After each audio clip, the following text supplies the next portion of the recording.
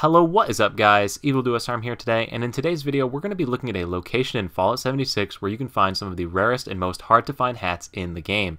So these hats, as you can see here, we have the black cowboy hat, which is different than the one that you buy in the atomic shop. That one's brown, this one is a black hat.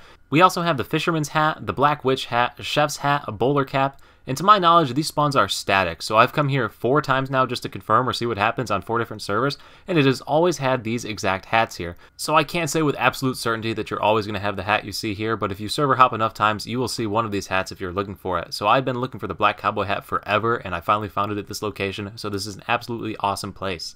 So I'm just going to panorama around the area so you get a general idea of where it is, and we're going to pop out to the map and show you where the actual location itself is on the map. So you can head on over here, find the landmarks, and make your way to this table of hats.